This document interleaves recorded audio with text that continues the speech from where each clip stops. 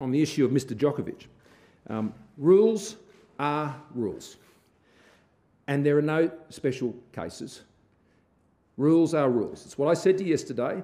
That's the policy of the government and has been our government's strong border protection policies, and particularly in relation to the pandemic, that has ensured that Australia has one of the lowest death rates from COVID anywhere in the world. The ABF has done their job. Entry with a visa requires double vaccination or a medical exemption. I'm advised that such an exemption was not in place, and as a result, he is subject to the same rule as anyone else.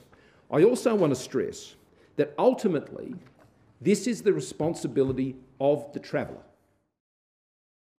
It is on them to have the proof to show why they wouldn't have to be vaccinated. Now, he was unable to furnish that proof to the Border Force officers at the airport last night, and they're the rules, and it happens on many occasions, and that's what's now happened. Yes, no, I'm aware of representations that have been made by the embassy here in Canberra, and I understand those.